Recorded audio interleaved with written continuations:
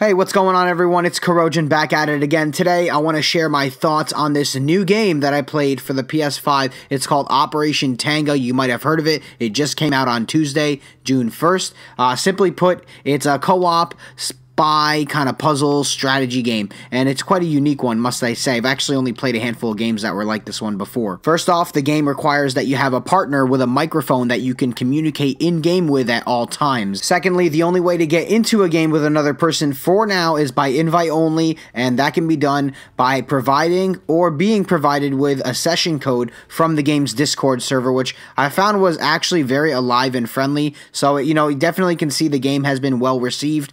People seem really interested in trying this game out. Now, once you get the code, you'll be loaded into a pre-match with the other player, which will allow you to select between two characters, the agent and the hacker. Whichever character you select does determine who you play as and what your role is on that team. So, like, as the agent, your job is to be on the ground and to complete the objective that's stated, which can be something as simple as cracking a code, getting into a vault, and stealing information. The agent plays in first-person view and has to relay information to the hacker, which can only be done with the in-game voice chat. Now, the hacker, however, is in a private location nearby, and the only thing they can see is their interface on their computer and the software they're hacking through. Now, your job as the hacker is to communicate with the agent on what to do next. You can open up doors, you can track surveillance cameras, disable security measures, but most importantly, help solve puzzles, which I believe is the best part of what makes this game so awesome. The in-game voice chat and game volume is a bit buggy as of the making of this video, but after a few tries, I was actually able to get into a game and launch the first level with no issues playing as the agent. As you load into the game, it reminds you that you must communicate only by voice and you cannot see or share the other player's screen at any time. Now, the game starts you out in an elevator, and to lighten up the seriousness of the whole mission, you and your partner can actually have some fun as they change the theme of the elevator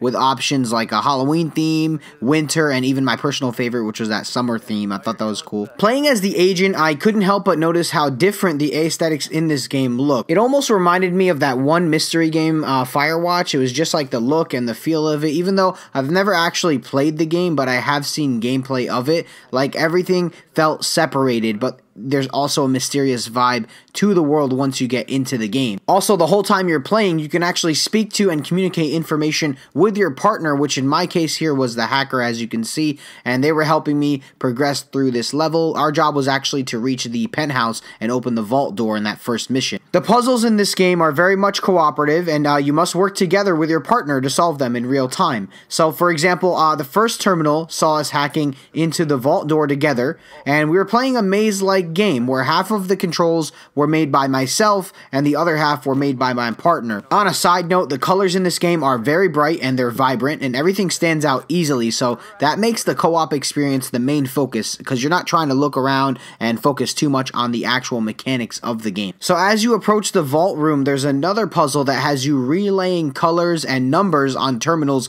to your hacker buddy as they scramble the key and the codes, while the security lasers are attempting to catch you in such that short time that you have. Honestly, this took us some time, but we finally opened the vault terminals. We activated the final terminal, which has us in another maze-like snake kind of game that was kind of tedious, but then the vault finally opened. And once the vault opened, there's actually one last puzzle after you found your objective to complete, which is just like a reflection puzzle that has you explaining the picture you have on your end to the hacker to replicate it. So, the first mission, it was simple. It was not too hard, a little tedious, I'll say that, but it definitely allows you to understand the basis of what the game is like. Now, as we played into the second mission, which was so much fun, I switched roles with my partner and took on the mission as the hacker. Honestly, being a hacker to me is very fun. I enjoyed decoding and observing surveillance cameras, trying to guide my friend on the ground while they traverse through those different floors. This mission had us in Canada breaking into a mainframe server room in a very much cyber attack like hacking and stealth infiltration mission. The hacking portion of this was at first a little daunting as you're only on a computer, so it doesn't actually allow you to do anything but navigate on a screen. So at first, you might actually feel a little lost, but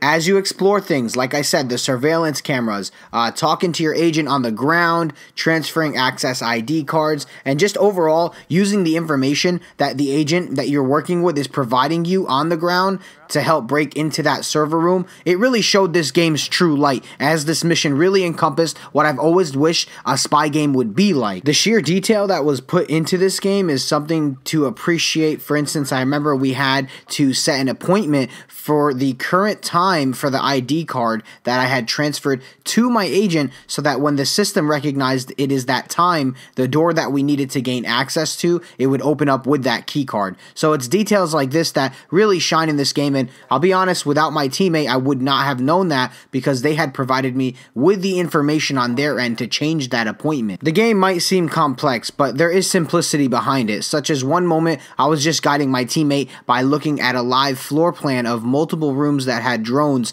to reach that door they were trying to get to without being spotted, or something as simple as overriding an elevator with a code that's given to you by your teammate. The game does have simplicity in it. There were also some cool mini games to change things up from the intense puzzle solving, and then once you get deeper into the mission, the cooperative experience really outdoes everything. In fact, if you don't work together and your communication is not creative with your partner, things can actually get really difficult, and I can imagine people getting stuck on one mission for a long time if their communication is not on point. The coolest thing I enjoyed in this mission is the cyber look and the cyber feel that truly makes you feel like you are a hacker in every aspect. I even remember telling my teammate, I was like, man, I feel like I'm Jarvis hacking into a mainframe system because of how genuine the hacking experience truly did feel. Playing both sides has its pros and cons, but all in all, this game is based solely on communication and teamwork. The ability to work with someone in tandem on multiple tasks, fail together, laugh at your own mistakes, progress through different missions,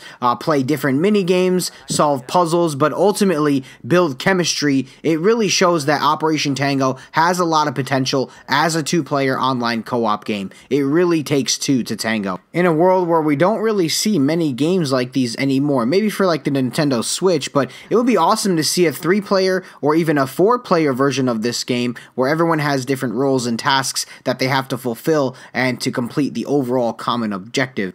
This game is sure one of the most unique games that I've ever seen come free as a PS Plus monthly lineup, but if you're pairing it with other games that we saw this month for PS Plus, like Star Wars Squadrons and Virtua Fighter 5, I mean, June is really looking to be a surefire month for free games on PlayStation. And I'd love to hear if you guys got your hands on the game yet, being that it is free, and if you did, how was your experience been? Would you guys recommend it to a friend? Would you guys pair up with someone else? Also, if anyone's looking to link up on Operation Tango, you can always hit me up. I'd love to pair up and solve a few puzzles, but until next time, I'll catch you guys later. This is Corrojin, and I'm out.